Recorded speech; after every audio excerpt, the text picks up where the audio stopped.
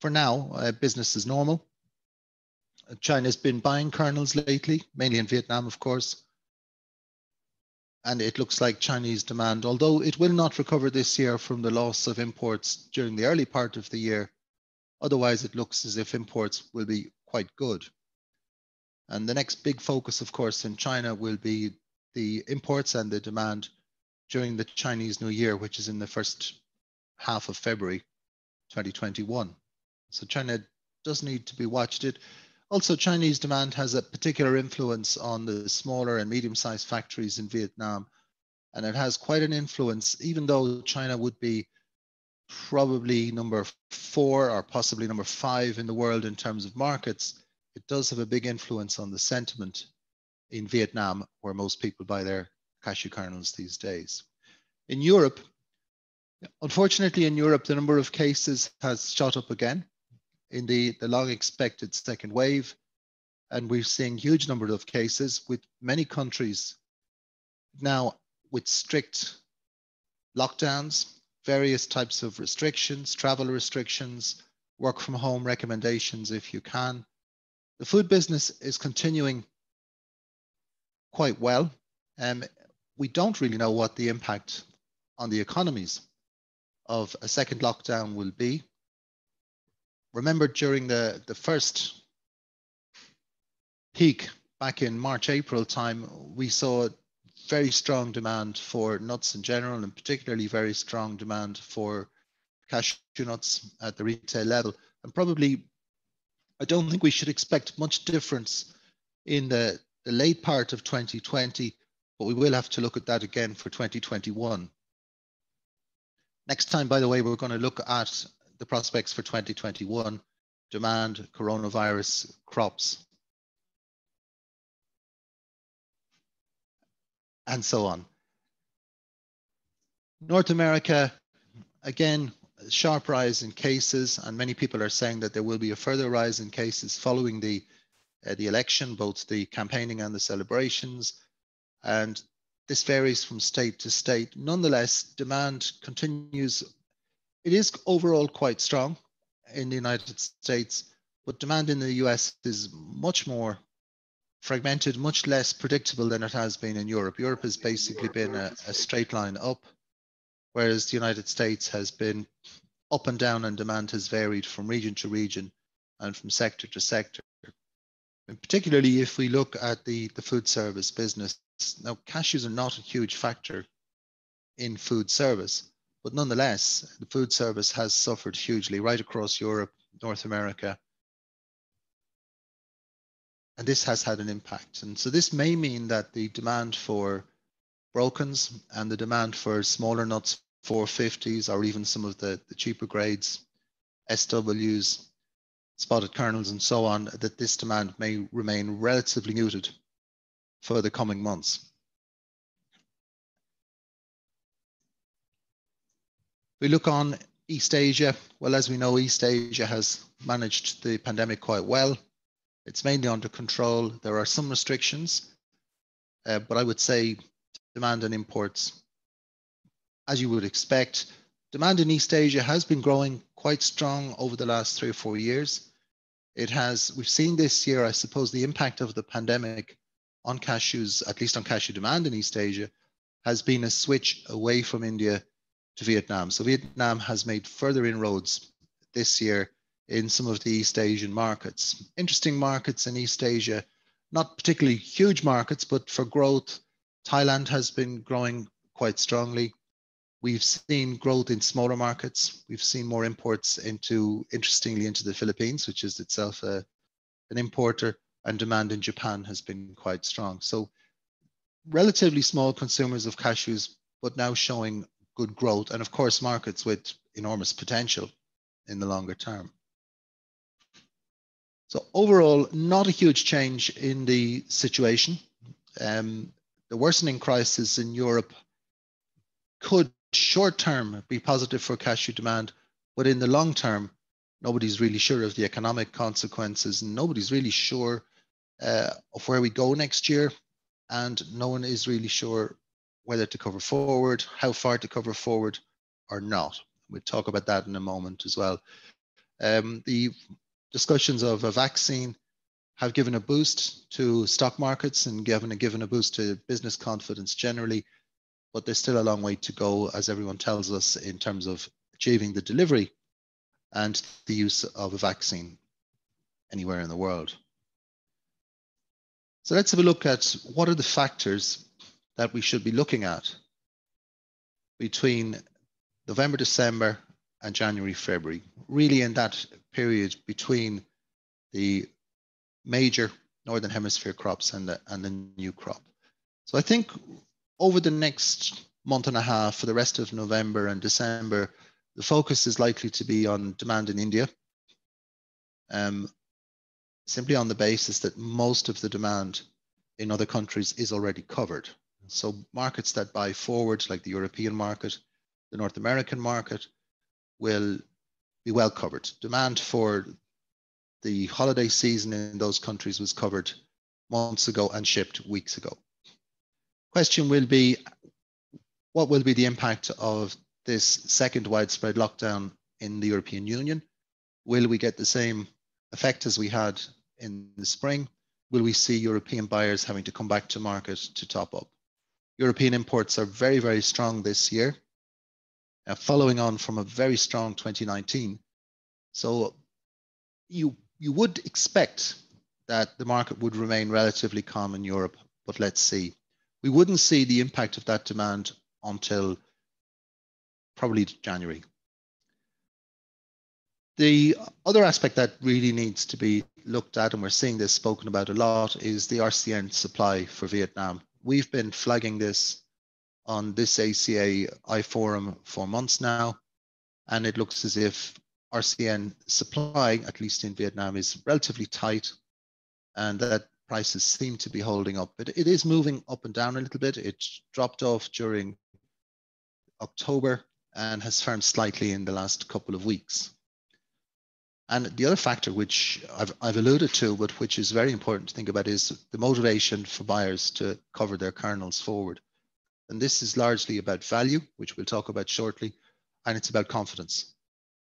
And those two factors, how do they play together to encourage or discourage major buyers of kernels from covering forward into next year? And then, of course, the question is, if buyers do want to cover into next year, will they find willing sellers? Will major processors, particularly in Vietnam, will they be interested to take short positions ahead of new crop at prices at or below $3 a pound for WW320s? And that remains to be seen. Looking at Jan-Feb, the emphasis will change a little bit. The timing, of course, of the Cambodian and Vietnamese crops. We're already beginning to see brokers, and I have to question the motivation. I'm not really sure of it. We're already seeing brokers from Vietnam talking about the harvests being big and being early. I'm not sure I see any evidence of that so far.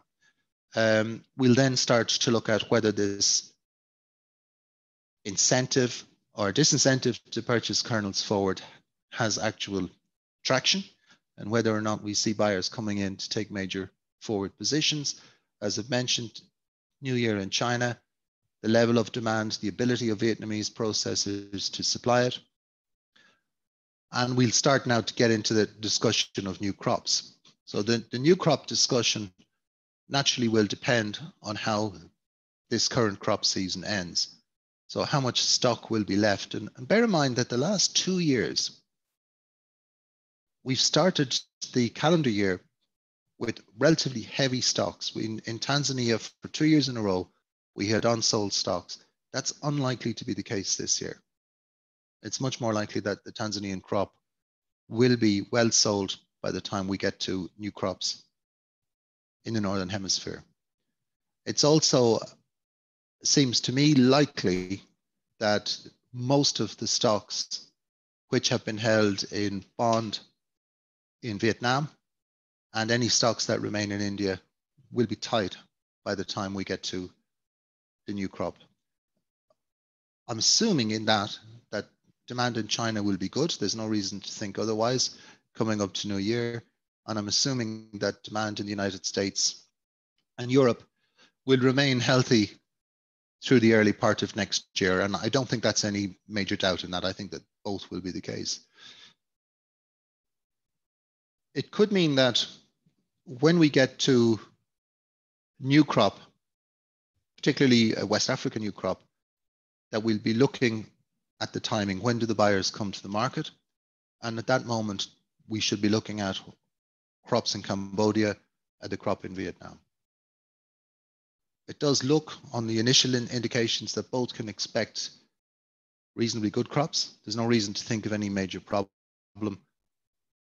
I doubt if they'll have crops as good as last year, but we will certainly see Cambodia's harvest growing probably year on year for the next 3 years.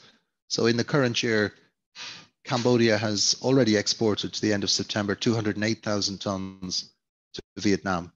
208,000 tons is about, let's say, about 40 days processing capacity in Vietnam.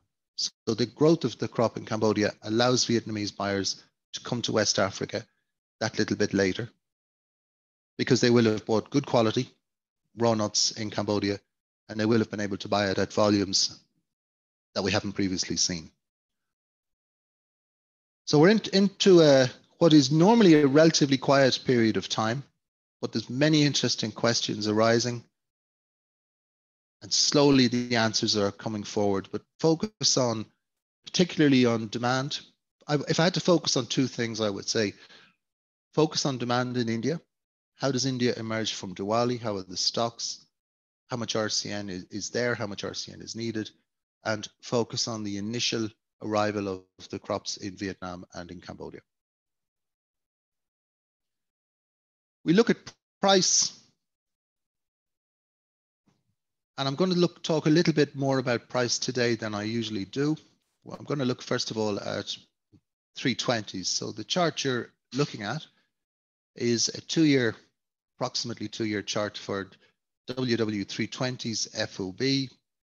Now, I always take prices from good shippers. So what I try to do is I try to reflect the price from a good shipper with a good certification for about 3 months forward. So I don't reflect, some of what I would regard as crazy prices that were talked about earlier this year as real. So you may argue with me that the bottom of the market was below 280, and you might be right.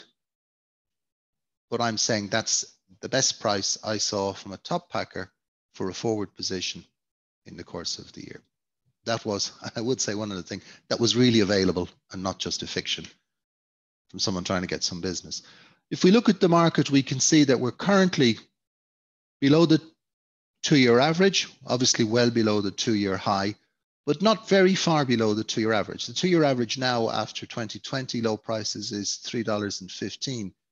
That figure, as we'll see in a moment, if we take over a longer period, is much, much higher. And what I'm trying to get at here is, are 320s good value? Are they attractive for buyers? Or will they be more likely to wait? If we look at it, you've got to say that the downside on this is limited. I mean, the chances of this market testing back towards the 280 or below, I would say pretty limited at the moment. Demand is good. Supply is tight. RCN is too expensive compared to the kernels prices, or as I would put it, kernels are too low compared to the RCN prices. And certainly some of what we've seen in the last 3 months really is that some of the earlier market stories about collapse in demand, people would not buy cashew kernels again, all of this has been proved to have been absolute nonsense. And what we've seen is, I would say the market was undervalued for most of this year. It's still having trouble recovering. But I can see a recovery not too far away. And we might get some indications on that by looking at a longer period. So this chart is WW320s, the high, the low, and the average for a period 2008 to 2020. I've deliberately taken that because it covers the end of the financial crisis, which was the last major crisis that we saw in demand for cashew nuts. In 2009 and 2010, we had a fall away in demand. So you can see we work in a very volatile market. That's no secret. 2017, 525.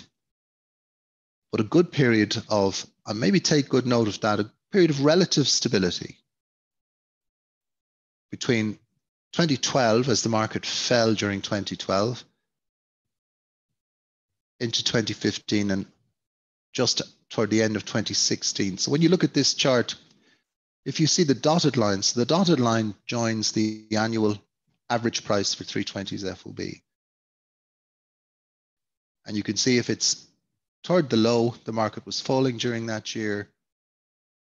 And if it's higher, there's no example of it being toward the high, but if you look here where it's higher on the range, it means the market was rising during that year. So the question really is, in that context, how attractive are 320s? So I plugged in the 5-year average price of 320s, which I think is a good indication of the impact of price on demand. And we know, first of all, that demand has been strong, particularly in the last 3 years, but also in the previous 2 years. So the average price for 320s was in the high $3. It was $3.82 per pound FOB from a good processor. As you can see, we are literally miles below that right now. Well, we've been below that for 2 years, just slightly over 2 years, in fact. At the same time, we also know that demand has been very strong for the past 2 years, particularly in Europe. Bear in mind, European imports last year were up by approximately 17%. That hasn't been seen for a long time, and they'll be up strongly again this year. On the basis of that, we should conclude 320s look quite attractive. And then we look at the 2-year average price. Of course, the 2-year average price is, we're now in November, so it includes these very low prices we've seen between February and October. We're even below that. So you would conclude, looking at that prices are attractive. You might even conclude that they're very attractive. And I'm going to talk about this again when we come back in 2 weeks. I'm going to talk about a subject which we've called the gift of the new normal. In other words, the opportunity that this pandemic might offer to buyers and to processors. Conclusion, 320s look undervalued. Let's have a look at demand. So here I have taken 3 major markets, the 3 major consuming markets. India, about 40% of the market. North America and Europe, which combined themselves are somewhere approaching 40% of the market. Indeed, this year, the European market has grown again very strongly. And there is a chance in 2020 that Europe will match North American imports of cashew kernels for the first time ever. But let's look at demand. So in this chart, you have annual percentage growth or annual percentage decline in consumption. And this is based on actual consumption and actual imports, depending on the market. So if, for example, you have, let's say, 2019, you have European imports, EU imports increased by 17%. So here you have a growth rate just under 17%. I think it was 16.49. United States, you saw modest growth in 2019, and India, 2019 was a relatively calm year, but it followed on from a very strong year. So these bars record growth. They're not the actual amount of imports, they're the growth in the market. And in general, I mean, if you look at that, what you see over the period since 2020, in general terms, we've seen very good growth in cashew consumption. So let's try and relate that growth and the trends in growth to price, so as to try and give ourselves some clue as to how these low prices might influence demand next year, especially. So here you have the same 2 charts. So on top, you have demand growth rates in the major consuming regions, India, North America, and Europe. And below, you have the same price chart average ranges of price, high, low, average price for the year, and a line joining all the averages together to give us a, let's say, a smooth trend as opposed to the jagged edge trend that we normally see on prices.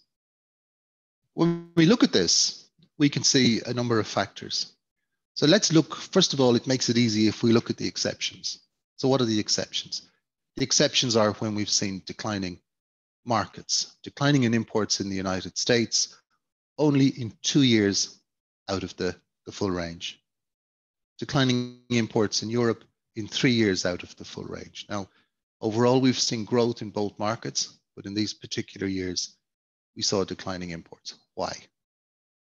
Why did imports into Europe and into the United States decline in 2010, 2011, again in 2016 and 2018 for Europe? And if we try to relate that to price, we can see that the declines follow periods of high prices, but also of high volatility in prices. So volatility between 2008 and 2010 impacted demand in 2010 and 2011. Now, I've deliberately chosen to take prices from 2008 and compared them to imports in 2010. Now, this makes a lot of sense when you think about markets where modern retail rules. In other words, supermarkets in Europe, United States, Japan, and other markets. In those markets, most buying is done forward. In some cases, it's done very far forward, up to a year forward, occasionally even further. Retail prices are set for long periods of time. These are not commodity markets. They don't respond in the way commodity markets do. India is a little bit different because India is much more a spot market. India is a market where retail functions differently. So in India, you would tend to see that the reaction to changes in price should be quicker than it would be at retail, at import level in the United States and Europe. So we're not talking about importers or commodity traders here. We're talking about retailers, roasters, their reaction when they buy forward, because that's the question we're trying to answer. Will they buy forward into 2021? Will they try and cover themselves a long way forward? So when we look at it, we see the reaction to price volatility differs between markets. And this is a factor. We know that volatility generally, so by volatility, I mean that prices go sharply up and then collapse. We've seen it 2010, 2011. We've seen it again 2017, 2018, 2019. And you can argue that why did prices crash? They crashed because they never should have gone so high in the first place. That's one way you can express this. So should 320s have got to $5.25 a pound in 2017? No, probably not. It was born that high on the back of fear, speculation, greed, defaults of contract. How much volume was traded between $4.80 and $5.25? Probably very little. How much was traded in the crash back down? Again, probably very little. But one thing's for certain, that the volatility is not good for business. That's long established, and most people would agree with that. One only has to look at the prices 2012 to 2015, relatively stable prices. The high and the low were quite close together. The averages year to year were quite similar. And then look at the impact on demand. 2013, 2014, 2015, the highest growth for many, many years in the US, in India, and in Europe. If we look at periods of very volatile prices, and particularly high volatile prices, we see a completely different story. The impact of the volatility tends to hit the year after. So we get high prices in 2017, imports in 2018 in Europe and in the United States are affected. Consumption in India is impacted in the same year because the Indian market, generally speaking, is a spot or a prompt market. So what you're buying today, you're pricing today, and is being consumed in the following weeks. Whereas in Europe, what may be bought today may not be consumed until next July. The product in the supermarket today may well have been purchased in the early part of 2019. So when we look at this relationship between price on the one hand, but also price volatility and the confidence that that undermines in the market and the fear it creates, we can come to certain basic conclusions. So we first of all have to recognize that different markets respond differently to high prices, low prices, and to volatility. Looking at this, we can see that India, with the exception of 2020, responds faster. So why is Indian demand down in 2020 at a time when other regions are very strong and at a time when prices are at remarkably low levels? Simply because the supply chain in India was disrupted.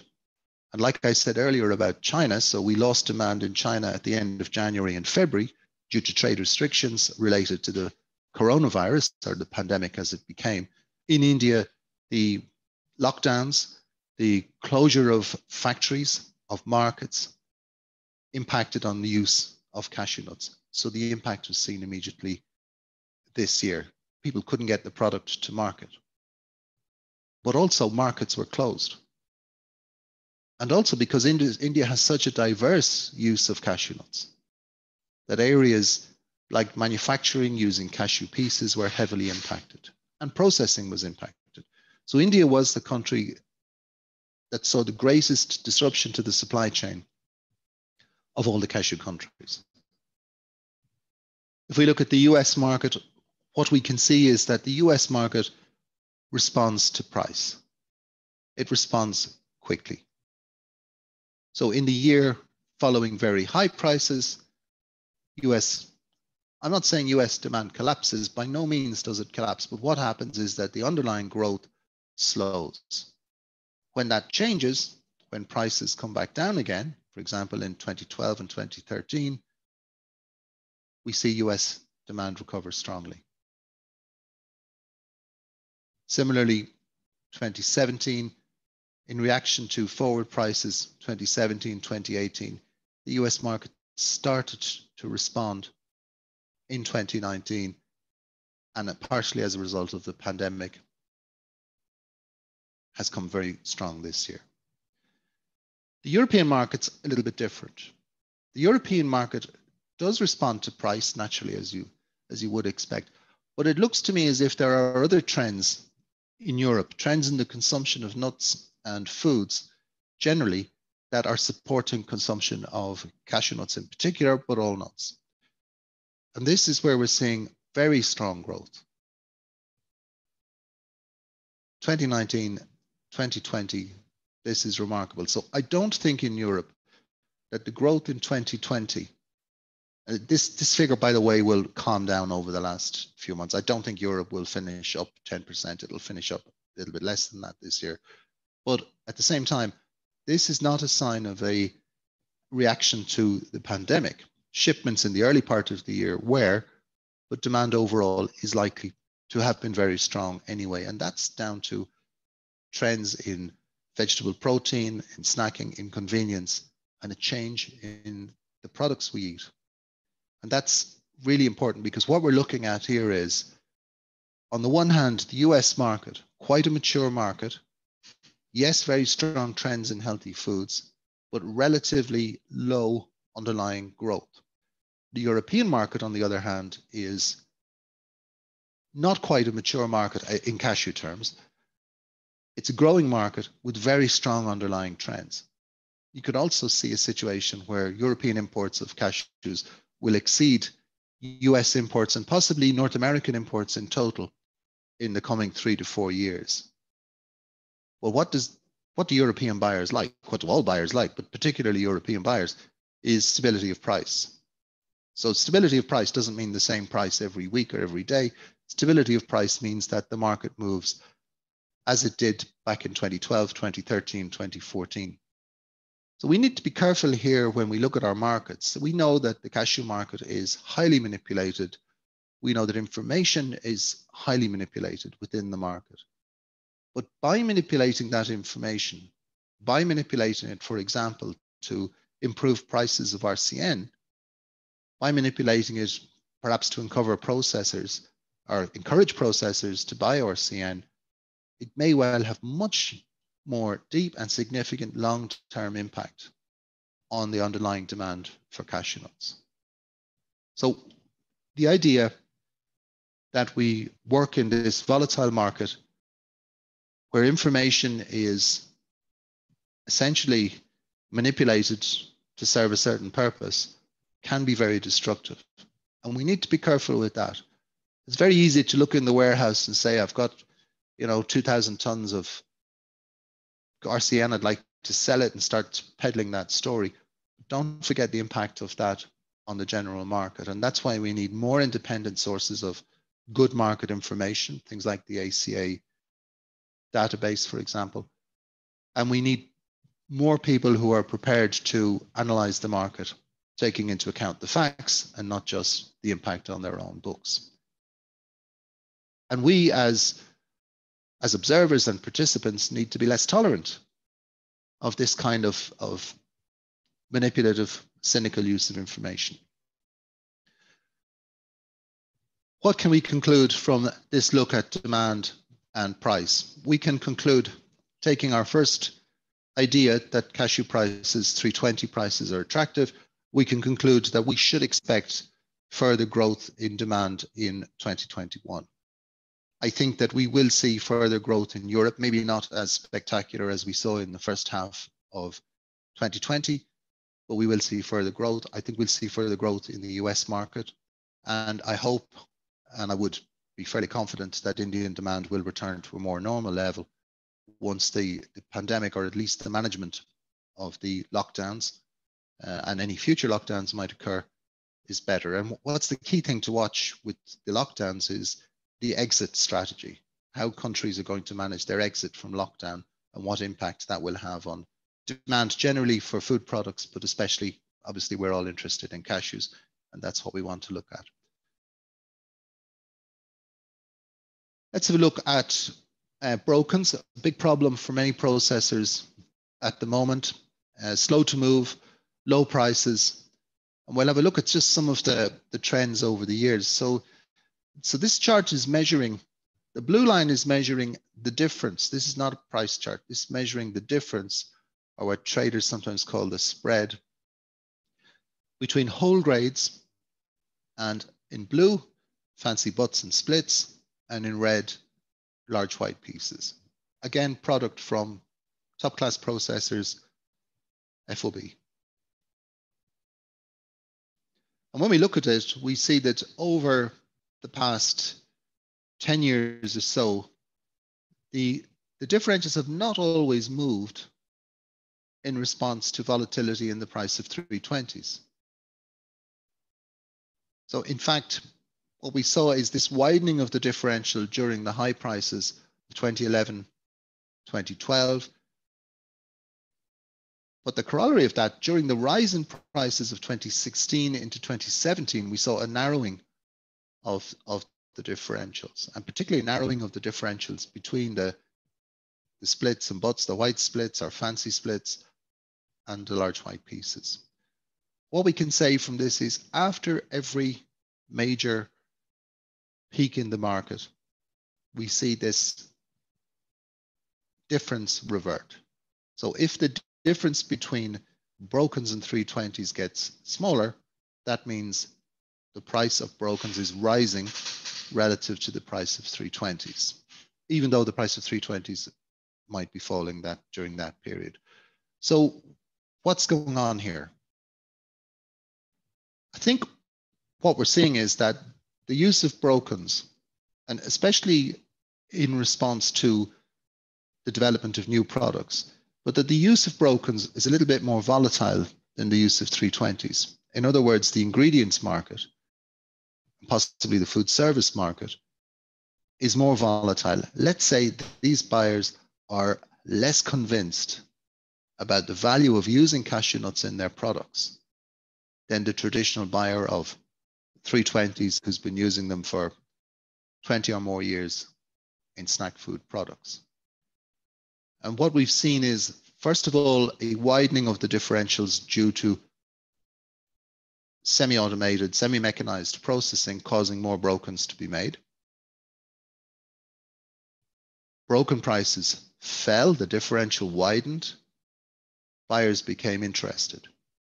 But I think that the 2016, 17, early 18 rise in prices really scared particularly new users of brokens, and it scared them for two reasons. One, a product which they were buying around $2 a pound within 8 months was $3, and then it was $3.50 at the top. That's very frightening. From a buyer's point of view, you've invested heavily in a new product. You look at that and you start to doubt whether you should be using cashews at all. Secondly, I think that the food safety record, particularly in relation to foreign matter, on a lot of the imports of pieces was poor. And many buyers felt that they weren't safe buying cashew pieces. So if they buy almond pieces or almonds, if they buy hazelnuts, in general, they can be fairly well assured that that product is low in foreign matter, that that product can enter their process safely. They will clean it, but it doesn't need a major clean and there won't be a major weight loss. But that doesn't apply in cashews, and particularly for new buyers who weren't aware that the differences between processors. So a number of them ended up buying products that had stones, sticks, hair, even glass. And these are difficult things to find. And I think in many cases, they may well have decided to cut back on their usage. So you get the triple effect. You get, number one, an increase in the supply of brokens due to mechanization. Now that is coming under control because the machines have got better. But it's also impacted by the quality of RCN. So if the machines get better, but the quality of RCN post-harvest handling in particular, particularly drying, is poor, the chances of getting higher breakage increase again. Then you get price volatility, particularly illogical, overblown price volatility, like in mid-2017, and those buyers walk back. So we give them 3 reasons not to buy cashew pieces. Reason number 1 is price volatility. Reason number 2 is food safety, the record on food safety. Reason number 3 is, of course, contract fidelity during the high prices of 2017, 2018. And if I'm right, and if that confidence has been undermined, it's going to take a long time to rebuild it. And I think there is particularly a lesson there for African cashew processors on brokens. Focus on food safety, focus on foreign matter, focus on reliability. And I think, and I have evidence from particular processors this year, buyers will rise to that. Buyers will be interested if you can focus on those issues. You have to differentiate yourself. You have to talk about quality. You have to talk about making this product, insofar as possible, ready to go into the process. No special cleaning necessary, no high risk of foreign matter, and focus on those difficult things. Hair has been an issue. Glass is always an issue. Wood in the process. These are big, big issues. And I think these have had an impact on brokens. Unfortunately, although I do think the broken situation will improve in the course of next year, I think this is still a long fix. This is going to take a long time to get right. I don't think we should be looking anytime soon toward this differential coming down where we'd like it to be, which is probably somewhere down here where it's a bit more reasonable.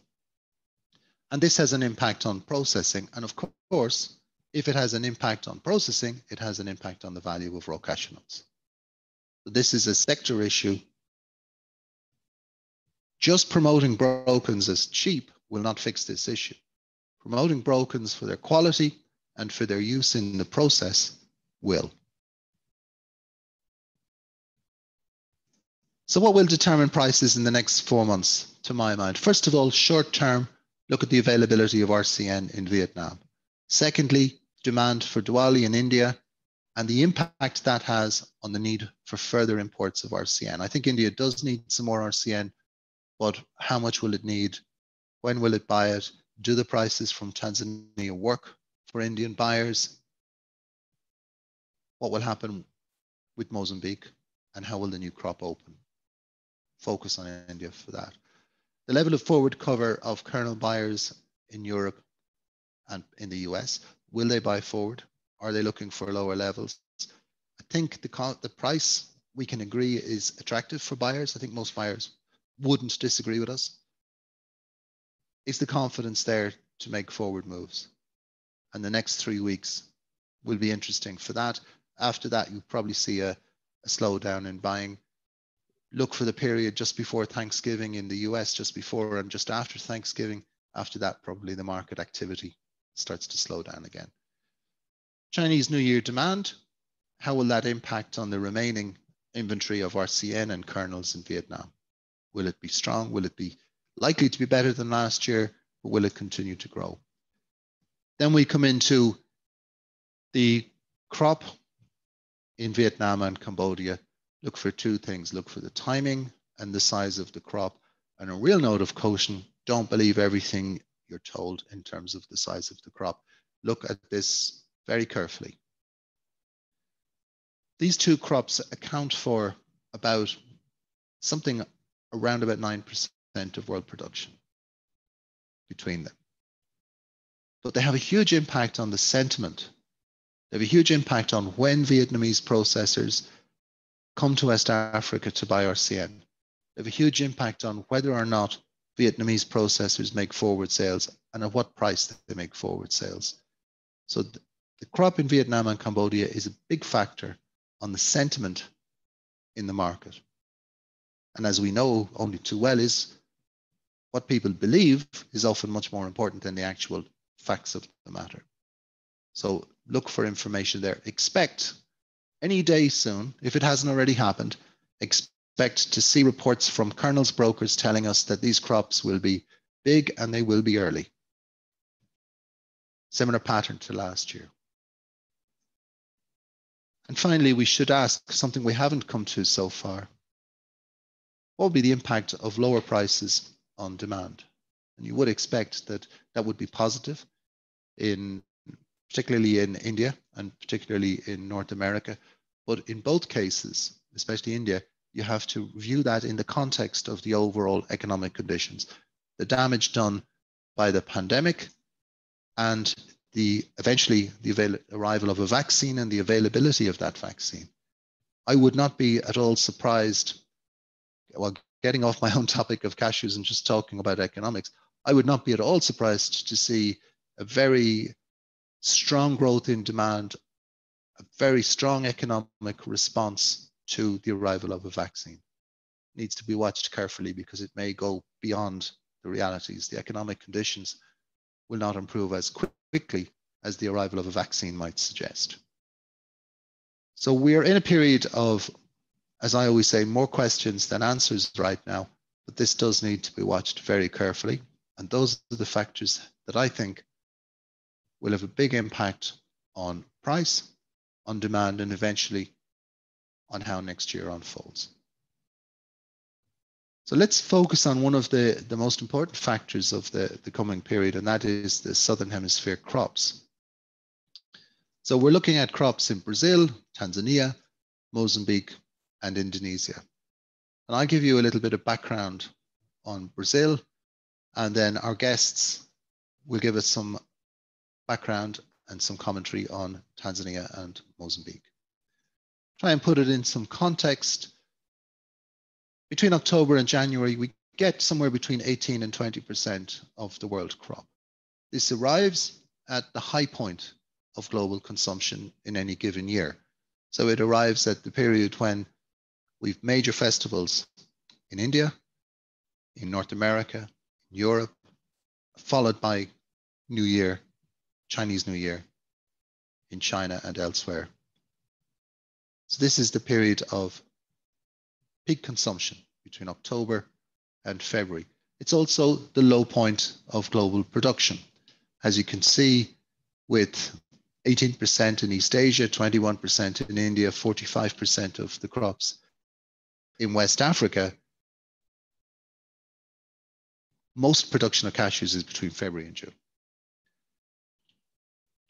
And these countries have very diverse approaches. Brazil is very different to Tanzania. Tanzania is very different to the way raw cashews are marketed in West Africa, which our guests will perhaps explain to us a little bit. I'm going to tell you something about Brazil. And this year we expect a better crop from Brazil. We have seen since 2009, I just thought I'd give you let's say a broader perspective on Brazilian production.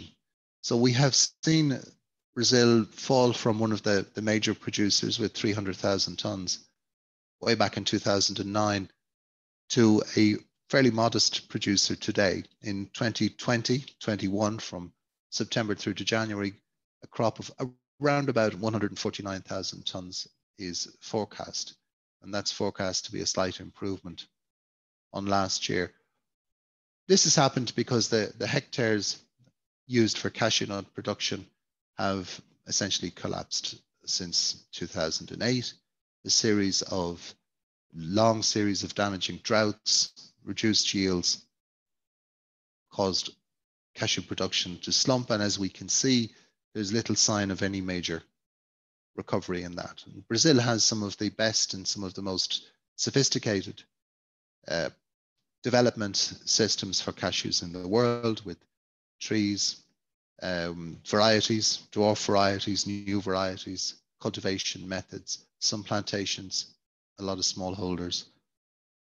It had a lot of sophisticated processing plants. That's been reduced because the availability of raw material has been reduced, and its own domestic consumption. So the Brazilian cashew industry has fallen from being one of the stalwarts of the world back to production levels which were previously seen way back in the 1980s. And there's no real sign of that changing in the short term. So we look at Brazil's share of the market, and this is the cashew kernels market. So back in 2009, Brazil had about 12% of the cashew kernels market. 12% of world production, which is quite interesting compared to 2019, where it was only 4%, a little under 4%, in fact. Not hugely surprising. I mean, Vietnam and Cambodia actually dropped in that period too. India's share dropped. There was this shift to West Africa was there. But this was not the reason in Brazil. Brazil had difficulties in production, and it's lost its market share. And there really is, at this moment in time, no reason to believe that that will change. So a better crop in Brazil coming up. Almost all of it will be processed and exported, but there is a healthy consumption in Brazil itself. Better, but no sign of any, at this moment in time, no sign of any real resurgence in the Brazilian cashew production. So I'll pass back to Ernest, who will introduce us to our two guests. Very welcome, to experts on their own production in their own countries. And for me, I'll just for now like to say thank you very much indeed for your attention, and we'll come back to questions a little bit later. Thank you very much, Jim. We'll be taking the Q&A after we've had the inputs from Tanzania and Mozambique. So we'll continue the Southern Hemisphere discussions by inviting Madame Else Marie Salema of Incaju, who will give us the information on what is going on in Mozambique now regarding the production of the crop and the trade of it, and also whether there are any sector-specific policies that are being implemented or any specific activities that we should take note of as we begin to receive their crop into the global production here. So, Madam Salemina, please, if you are ready, you can activate your mic and your video.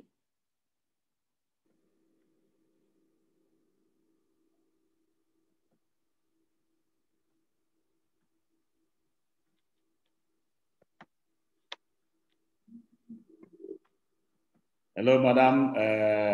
Yes, I'm here.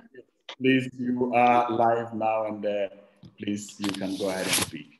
And then let us know what is happening in Tanzania, how is the crop developing, and sorry, in Mozambique, how is the crop developing, and what specific issues we need to take note of as we look at the current situation with COVID and also generally with production in the Southern Hemisphere. So please go ahead. Please, you can also bring your camera, lower your laptop a bit so that we can see your face. Beautiful. So please go ahead, madam. Morning, everybody. Good morning. Are you hear me? Yes, good morning. We can hear you. Please go ahead. Yes. Thank you. First, I would like to correct the names. It's Maria Suleiman. It's not Elsa Maria, it's another person. Okay, very good. So Maria Suleiman, thank you very much, madam. Thank you. So thank you for the opportunity. Oh, sorry. Thank you for the opportunity to participate in this session. So say about Mozambique, over the last 3 years, we have seen an increase of 10,000 in cashew nut marketing. However, we also observed a reduction in about 50 cents in selling per kg. We have moved from 130,000 tons to 140. So for this session, it is expected to trade 150